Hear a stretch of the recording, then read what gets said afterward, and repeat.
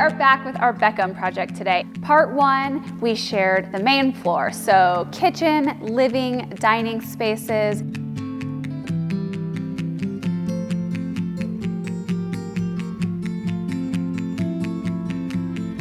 And now we are moving upstairs. It's a spec home, so we needed to design to appeal to lots of potential buyers, and we came in and staged and styled it.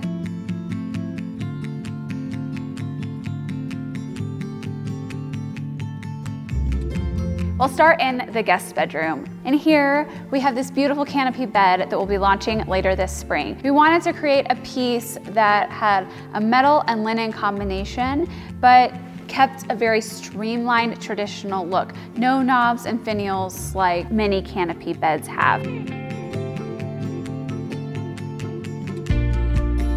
We pair the canopy bed with our Zermatt rug, also launching later this spring. It is the perfect length of shag, not too long, but then you're still getting that vibe in the room, and it has this great Moroccan-inspired pattern on it.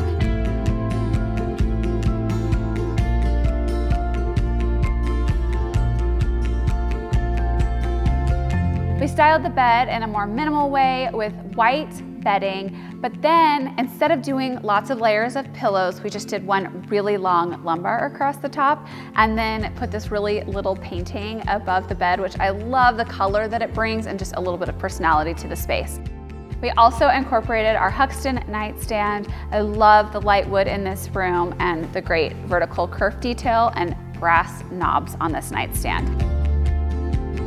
We finished off the space with this great gray lamp. It has a plaster texture and it pairs really nicely with the bench that we did at the foot of the bed. So we've got the cool tone on the nightstand and then this leather woven bench at the foot of the bed.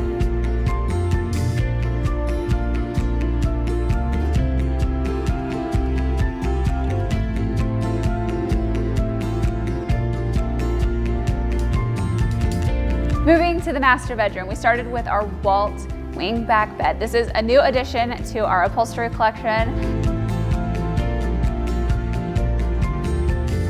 We paired this bed with our new Zaragoza rug, and this rug is already one of our most popular pieces. It's got this great neutral pattern, it's a wool content, and I love that it pairs the beige tones with a little bit of gray.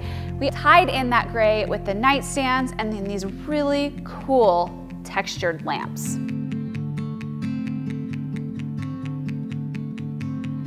I think the entire focal wall is really finished off with the 3 botanicals over the bed. I love that they have a little bit of brown, we have gold, and even a hint of this dark green in them.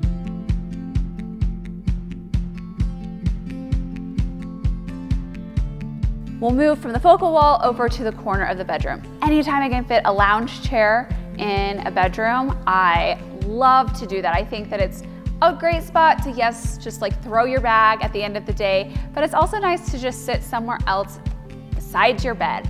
This room is so big that we could fit a lounge chair and an ottoman. This is one of our newest pieces that we'll be launching later this spring. I love the spindles and that we tied on the cushions. It is so beautiful, it's really comfortable, and I'm really excited for that to launch.